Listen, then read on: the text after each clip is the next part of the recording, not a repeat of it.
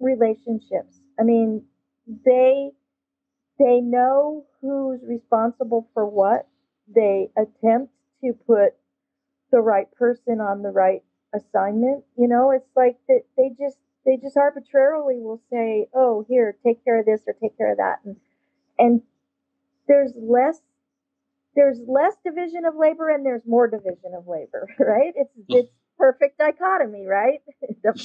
And that's where you want. They're better at embracing the dichotomy. And that is, if coffee needs to be made, I'm part of a social structure. I'm just going to go make the coffee, right?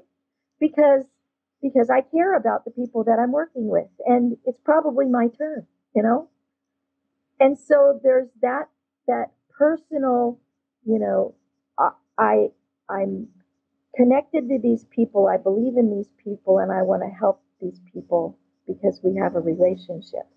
And the biggest thing that happens in those small environments, and they have to do it because otherwise they won't survive, is they know how to fight like family and they get over it. In the big business, they don't know how to fight like family and they never get over it. It's all social stuff. Small businesses, by and large, are better at the social stuff than large businesses, and large businesses get over it by simply refusing to admit that it's there, and so they they hide it, and then the businesses just become psychotic. Yeah.